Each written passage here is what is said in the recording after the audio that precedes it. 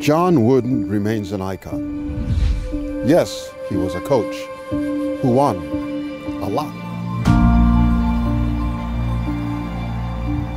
But it is his philosophy of leading with values and, of course, the pyramid of success that are two of his lasting contributions to our society.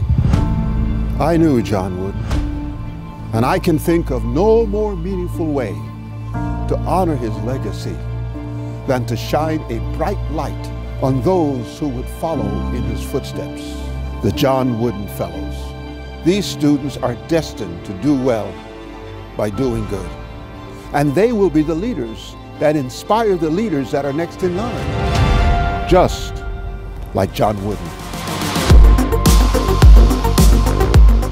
Hey Ryan, welcome to the United States. It's really great to meet you. Let's catch up in the car.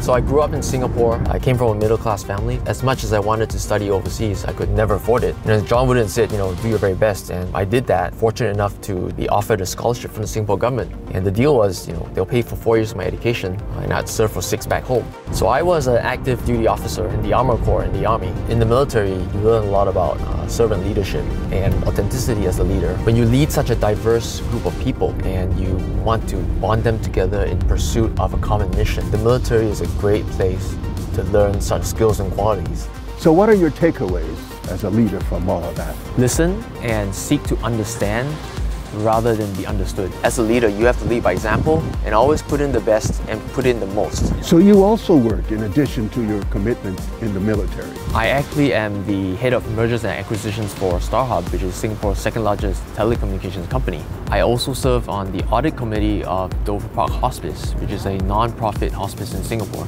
I think I'm privileged to be placed in these leadership positions, and I like to think of it as paying it back at the same time I paid forward for the next generation of leaders.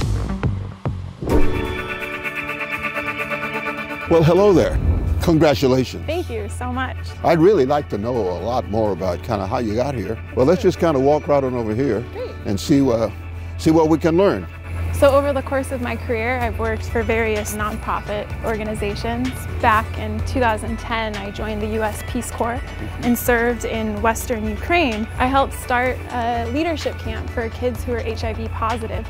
I was able to help these kids feel comfortable that they also too could live outside of their comfort zone despite living with this virus. Most recently, I was working as a manager at the UCLA Center on Poverty and Health in Latin America. Prior to that, I was working at the UCLA Arthur Ashe Student Health and Wellness Center, where I oversaw the pharmacy relocation project. Wow, Jessica, that's a lot of doing good. Where did all of that come from? I grew up in a family that was really dedicated to service. Together as a family, we would all volunteer at an orphanage in Mexico every month. I was really interested in coming to business school because of the fact that Anderson really promotes global leaders. Coaches, Pyramids of Success is integrated into the curriculum. That's something that's really important to me. And I really needed that for-profit experience, which I've been able to get here at Anderson. I currently work for 2 organizations, the first being Full Screen Media, which I help their HR department strategize how they're going to implement their 2019 health and wellness programming. The other organization I work for is a health tech startup called WellStart Health. They're focused on utilizing telemedicine to help prevent and in some cases reverse chronic diseases.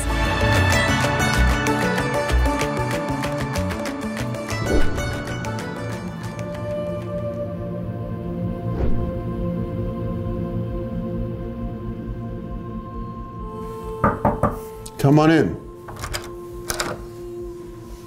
Good afternoon, Dean Osborne. Gerry Sims. Congratulations on all your accomplishments. Thank you very much. Let's sit down right over here. Absolutely.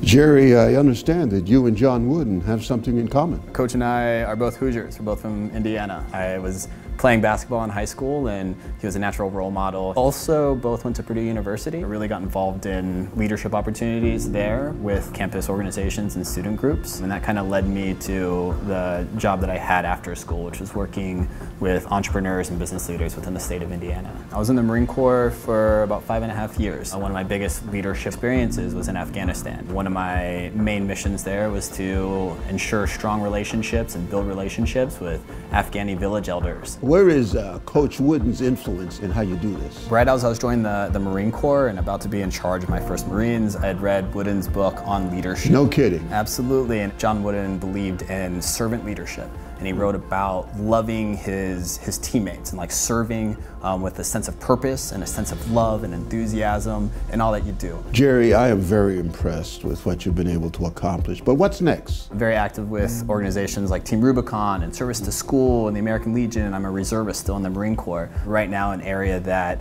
I've always been called to and an area where I could have impact is in diplomacy. That's an area, especially now, where leaders are needed the most. That would be really a great way for you to cap off your career.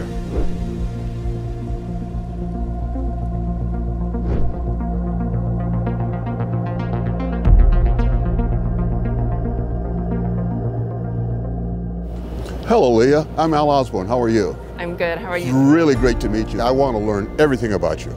Can we sit down? Yeah. All right. Tell me a little bit about your story. I had my son 2 weeks after I graduated high school, and then at the same time my sister was diagnosed with terminal cancer. So I was balancing my days with work, with school, and helping out with her 3 boys. That's a lot for someone who wasn't even 20. And after I graduated Berkeley, I knew I wanted to pursue my master's in public health and came to UCLA. I started the reproductive health interest group and was lucky to do my internship in Guatemala. So my son went to school there and accompanied me to all the clinics. So after I got my MPH, I worked for UC San Francisco for 10 years in critical work that really helped reduce the teen birth rate in California. Tell me how you got here to Kaiser Permanente. I knew I wanted to work for Kaiser for many years, and now I work on the flu vaccination campaign here in West LA. Much like teen pregnancy, the flu vaccination is controversial. 80,000 Americans died from the flu last year. Most of those people were not vaccinated. When we look at who gets the flu shot and who doesn't, we see a large disparity between whites and blacks. We know that distrust and also just not thinking that the flu is a big deal is very important. How does Coach Wooden fit into your view of the world? Coach Wooden always did the right thing, and he held others to that standard as well. For me, as a mother, in the community, and here at Kaiser Permanente. I returned to school, and I'm getting my MBA, both to complement my public health knowledge, but also to launch a company called Bump to Bundle. It's like wedding planning for pregnancy and parenting. Speaking of motherhood, where is your son now? I really couldn't be more proud of who he's become. He's getting his master's in biomedical engineering now. We're going to graduate a week apart. My mom really is my role model. The fact that she was able to both get me to where I am today and achieve her own goals is really impressive. She really is my superhero. It's a real achievement to be a John Wooden Fellow. Thank you. I'm honored. Congratulations. It's the right stuff. Thank you very much, Dean Osborne. It was a pleasure. Congratulations on being a Wooden Fellow. Thank you. It's such an honor. This has been a truly wonderful experience. Let's go do it. All right.